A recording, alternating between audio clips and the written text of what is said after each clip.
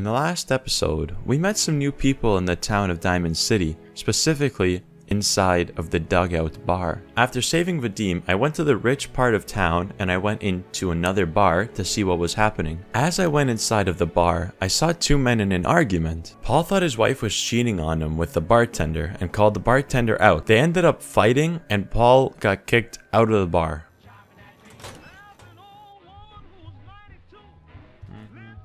Darcy, let's go. Take it easy.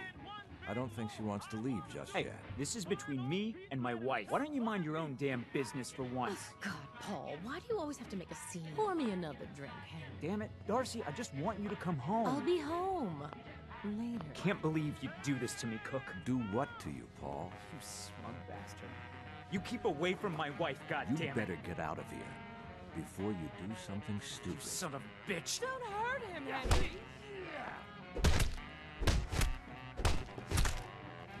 Go on. Get out of here. I'll be at home, Darcy, taking care of our son. Later on during the day, I was at the shop selling and buying things for my home when Paul approached me and said he wanted to confront Cook, the bartender, so I agreed to help him out. When we approached Cook, he said nothing had happened between him and Paul's wife. Then, he said to make it even, he has a job they can do for a lot of money. He said after the job is finished, he'll leave town and never come back. You there. I have a question for you. What do you want? You were in the tap house before, and You tried to punch out the bartender. What was that all I about? thought it was dead obvious. Cook is sleeping with my wife, and I'm supposed to just pretend I don't know, until Cook decides he's bored with her and she comes crawling back home to me. So where do I come in? I'm going to go back and talk to him, and I want you to come with me. You saw? He won't take me seriously otherwise. I don't want to have to really hurt him, I just want him to leave Darcy alone. You're going to have to make it worth my while. Well, okay, I can only pay you 80 caps right now, but I'll scrape together more after we take care of Cook.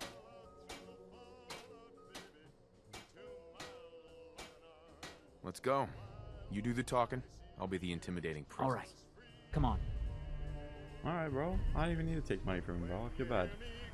Hey, Paul. Come on, I want to get this over with. The wall's looking as green as the day she was built. Forgot I can just skip these missions by just getting into these things without skipping. Don't be late. Yeah. I'll be there. I just have to close up. We need to talk. Jesus, Paul. What now? It's time for you to shut up and listen, What Cook. the hell is this? And what are you doing here? Don't tell me he's hired you to... Wait, let me look at my weapons real quick, dog. I'll help roll lean my on switchblade. me.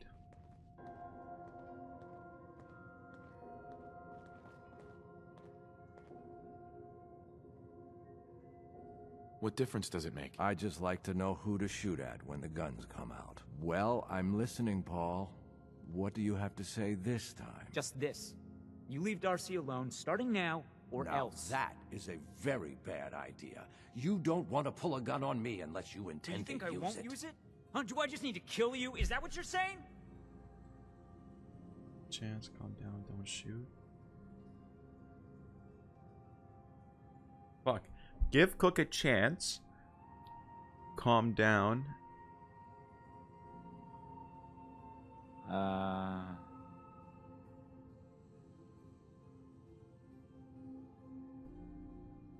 Put the guns away before this gets out of hand. Wait. I can make this right, Paul. Keep talking. Look, I'll stay away from Darcy from now on. It's over. Your You have word? my word on What's that. your fucking word worth? I'll huh? make it up to you. I know a way to get a lot of money right now. You and I both know the only reason Darcy comes up here is she's pissed at you. If you were flush again, everything would be different. Besides, I owe you for Well, what I've done. What do you think?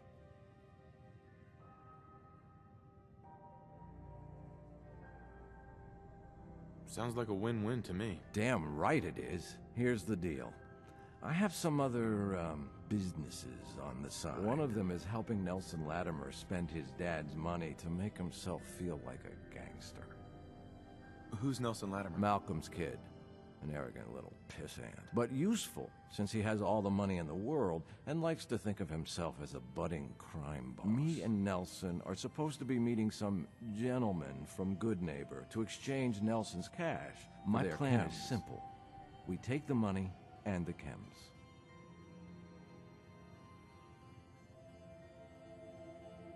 I don't know. An awful lot of unknowns. Trust me, we can do this, no problem. The meeting's always in the same place. They always bring the same number of guys. They'll never know what hit them.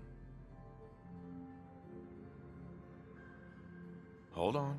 I have some questions first. Yeah? What is it?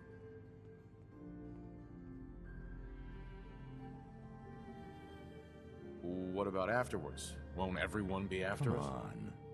You know the answer. No witnesses. Anything else? Why do you want to screw these guys over all of a sudden? Oh, it isn't all of a sudden. Nelson's been complaining about my cut for a while now. He may be thinking about trying to strike out. I've been waiting for the right opportunity to present itself. And here it is. Anything else? Why smuggle chems into Diamond City? Chems aren't illegal here. But Mayor McDonough takes a big cut of all the chems brought into town. Not everybody thinks that's good business. That's where me and Nelson come in. He fronts the cash, I make the arrangements. Cheap chems for Diamond City. Everybody Anything wins. Else? That's it. Okay, so you're in then?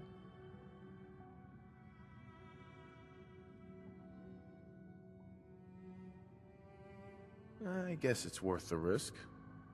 Let's do this. What do you say, this. Paul? Are we good? Good? Hardly. But I don't mind you helping me get rich.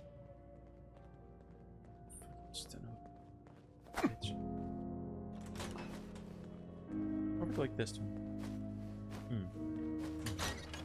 You then go down to the river and ambush a huge drug deal containing a lot of jet and other drugs worth a lot of caps. Here we are. The meet is just ahead. There's always 4 of Murawski's goons. Trish, who's in charge, and then 3 other guys to unload the boat and wave their guns. You should be able to work your way around these buildings to get a good angle on them. I'll wait for the shooting to start, then join in from here. Remember, we can't afford to let anybody get away.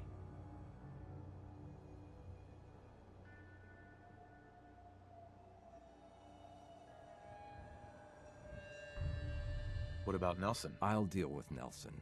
You worry about Murawski's crew. Now, are we all set? As good a plan as any.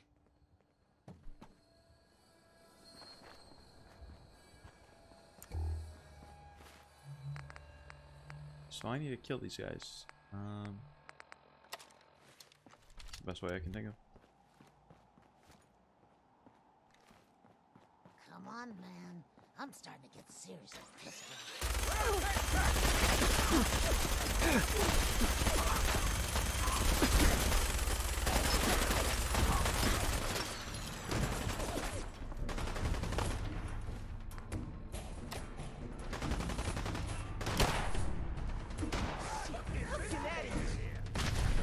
Oh shit.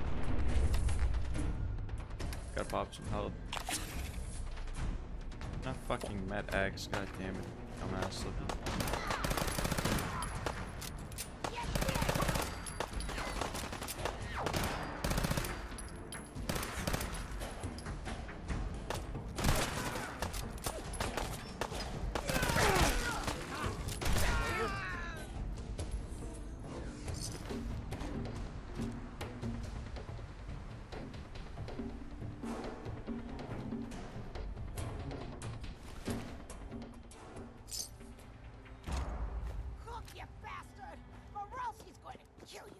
Oh, I think you have more immediate problems. Wait, I can help you. This here, this is nothing compared to what's at Murawski's chem lab.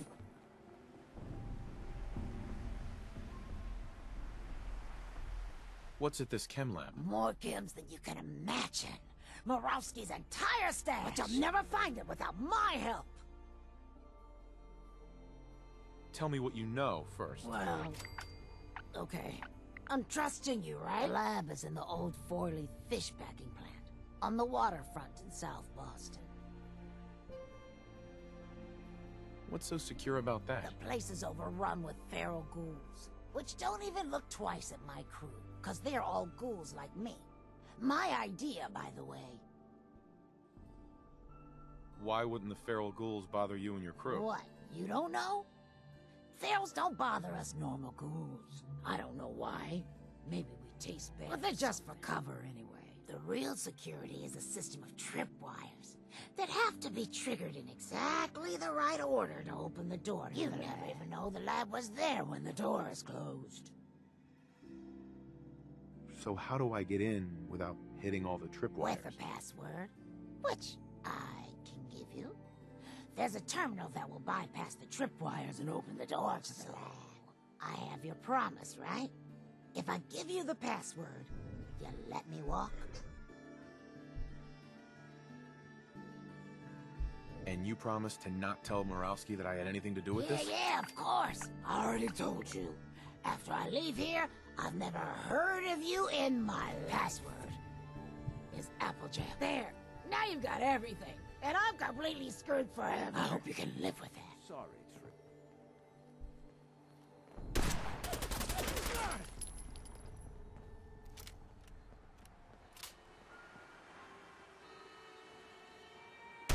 So that's that.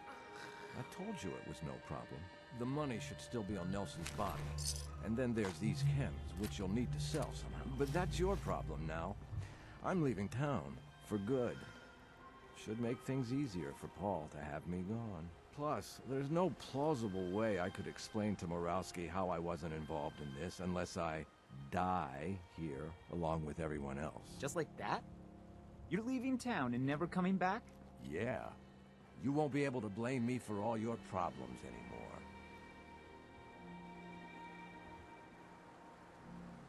What are you going to do now? I think I'll just keep that to myself. But don't worry, I've been planning this move for a while. I'll be So fine. it's just the two of us. 50-50 seems fair to me.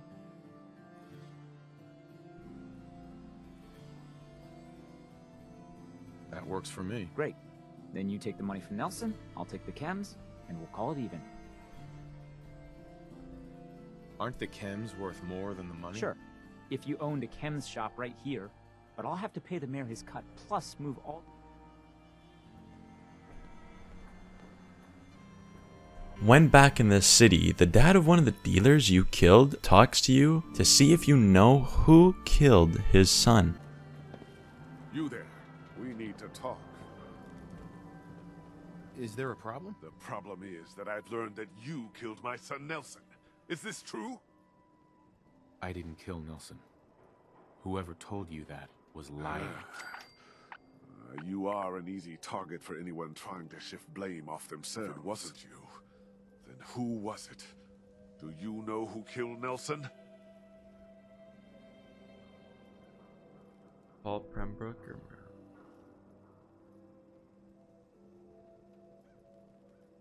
I want to know who told you it was me. I heard it from Morowski.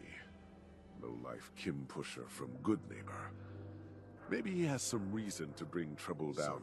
Do you know anything about who killed Nelson?